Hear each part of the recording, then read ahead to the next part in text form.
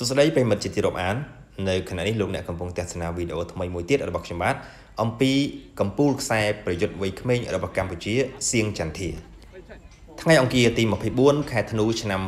2019ជាថ្ងៃដំបូងដែលសៀងចន្ទធាចូលហាត់ជាផ្លូវការជាមួយមិត្តរួមក្រុមថ្មីនៅក្នុងក្លឹបបង្កេតក្រោមការបង្ហាត់របស់គ្រូបង្គោលថ្មីជនជាតិថៃអភិសិទ្ធអ៊ីមអំផៃ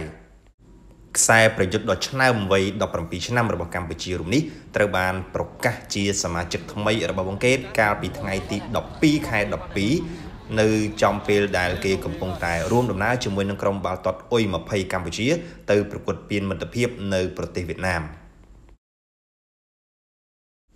ក្រោយជួយក្រុមអ៊ុយ20នៅក្នុងប្រទេសវៀតណាមរួចចន្ទធាមិនទាន់បានមកចូលរួមបង្កេតជាផ្លូវការនៅឡើយទេដោយរងចាំការធ្វើសន្និសីទសារព័ត៌មានរបស់សហព័ន្ធកីឡាបាល់ទាត់កម្ពុជាជាមុនសិនដើម្បីប្រកាសអំពីការចាក់ចេញរបស់ចន្ទធារួមជាមួយនឹងមិត្តរួមក្រុមមួយចំនួនទៀតចេញពីសាលាកីឡាបាល់ទាត់ជាតិបាទី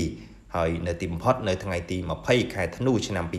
2019សហព័ន្ធកីឡាបាល់ទាត់កម្ពុជាតាមរយៈលោកអគ្គលេខាធិការកែវសារ៉េតបានធ្វើសន្និសីទសារព័ត៌មានប្រកាសជាផ្លូវការអំពីការចាក់ចេញរបស់ចន្ទធានិងមិត្តរួមក្រុមពីសាលាកីឡាបាល់ទាត់ជាតិបាទី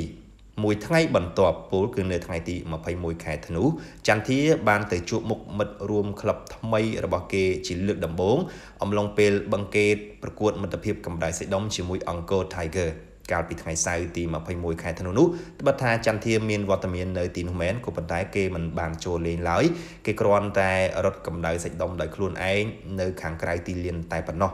ទើបតែនៅថ្ងៃទី24ខែធ្នូឆ្នាំ2019នេះប៉ុណ្ណោះដែលចន្ទធាចូលហាត់ជាផ្លូវការជាមួយមិត្តរួមក្រុមថ្មីពេញលេញក្រោមការបង្ហាត់របស់គ្រូវង្វឹកជនជាតិថៃអភិសិទ្ធអ៊ីមអំផៃ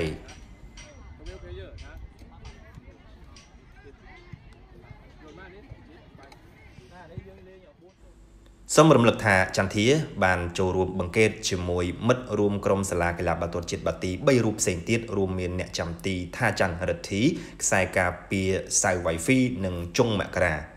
បង្កេតគឺជាក្លឹបអាជីពទី1នៅក្នុងជីវិតរបស់សៀងចន្ទធាត្បិតចន្ទធាគឺជាយុវជនថ្នាលដែលបណ្ដុះបណ្ដាលដោយសហព័ន្ធកីឡាបាល់ទាត់កម្ពុជាមកទល់នឹងពេលគេចូលរួមជាមួយបង្កេតនេះ